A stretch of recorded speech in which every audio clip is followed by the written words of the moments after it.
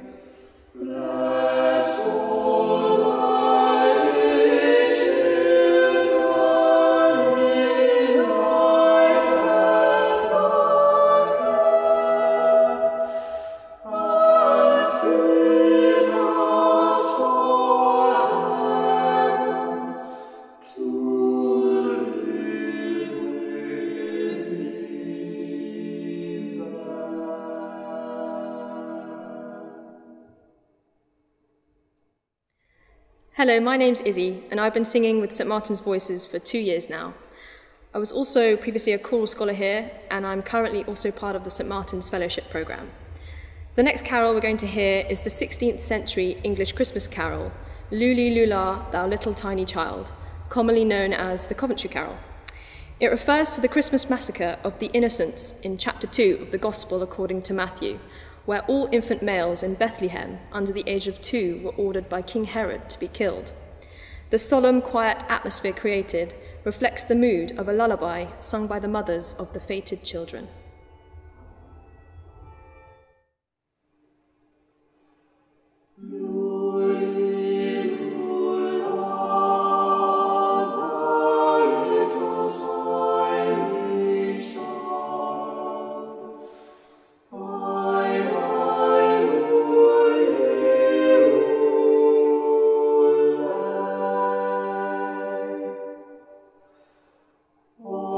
Sisters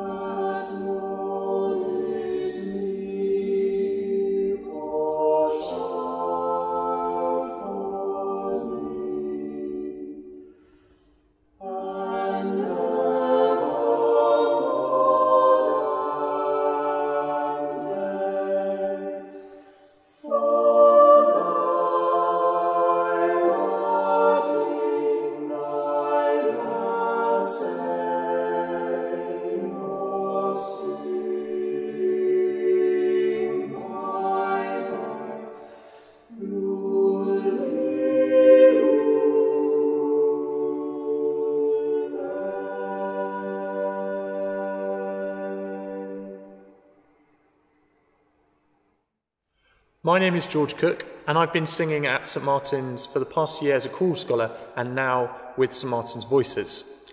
The next carol we are about to sing is Ding Dong Merrily on High, a 16th century French melody harmonised by Charles Wood. The tune first appeared as a secular dance, known under the title Branle de l'Official, a dance written by Johann Tabouret. The lyrics are from English composer George Ratcliffe Woodward, and the carol was first published in 1924. Woodward took an interest in church bells ringing, which no doubt aided him writing this fantastic carol.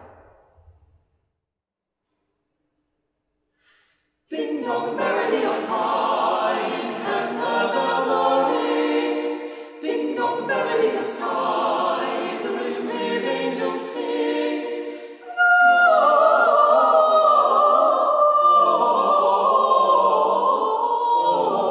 Glory, Hosanna in excelsis.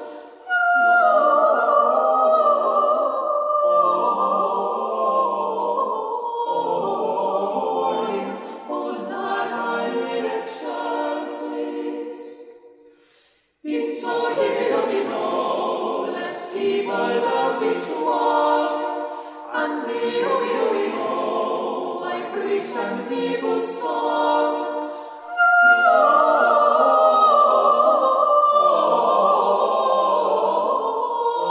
Glory, Hosanna in excelsis.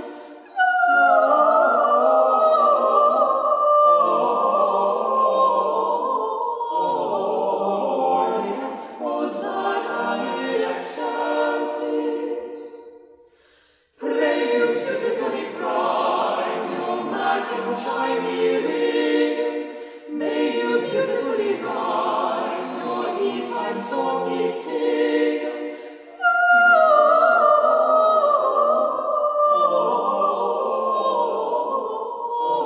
Glory, Hosanna in excelsis.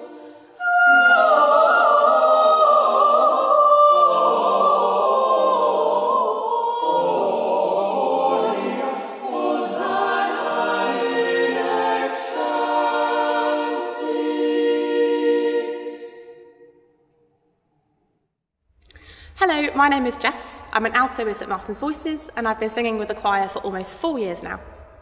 The carol you're about to hear is called In the Bleak Midwinter, and it's a setting of the poem called A Christmas Carol, written by the well-loved English poet Christina Rossetti.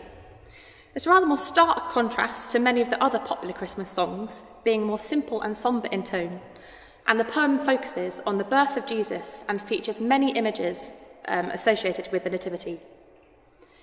These words have been set many times, but the two most common settings you'll most likely know are by Harold Darke and Gustav Holst. Whilst Darke's setting is more commonly chosen as the nation's favourite, even being voted by leading choir masters and choral experts as the best Christmas carol in 2008, I personally favour Holst's much simpler setting, one so fitting to the humble simplicity of Jesus' entrance into the world, and that's the setting you're about to hear.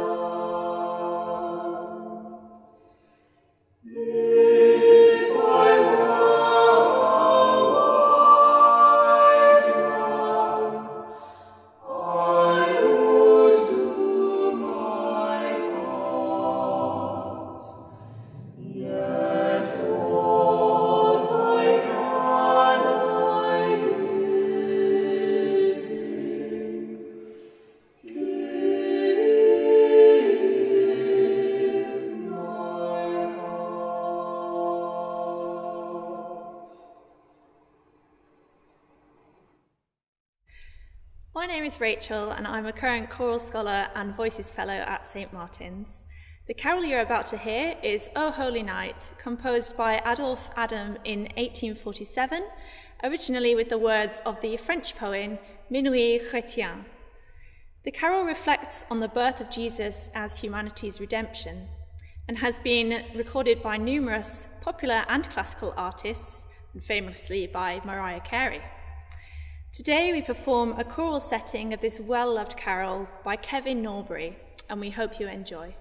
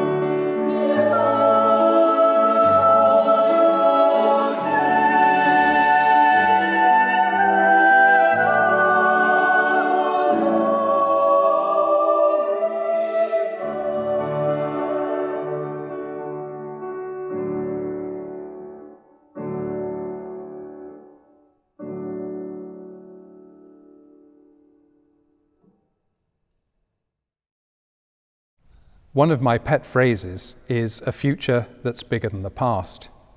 The pandemic has threatened the very future of St Martin's. With our site closed for months, we've missed our community and we'd suffered great financial losses. And now we once again face a period of closure and uncertainty. But I hope you've heard tonight how we have also worked to overcome this adversity.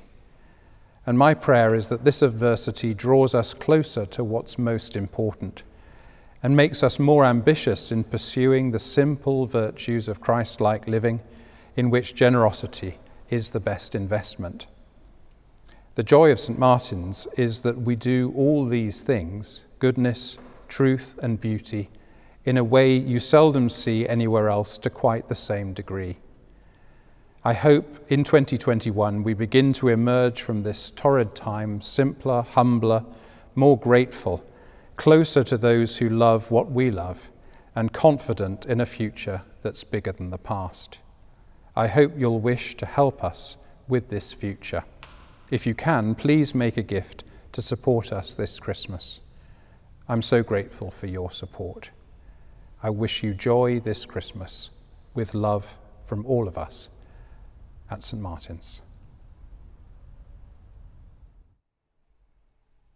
We wish you a Merry Christmas, we wish you a Merry Christmas, we wish you a Merry Christmas and a Happy New Year. Good tidings we bring, good tidings we bring. We wish you a Merry Christmas and a Happy New Year. Now we ring us some piggy, ring us some piggy, ring us some piggy, ring us some piggy, ring us some piggy, ring us some piggy, ring St. Martin.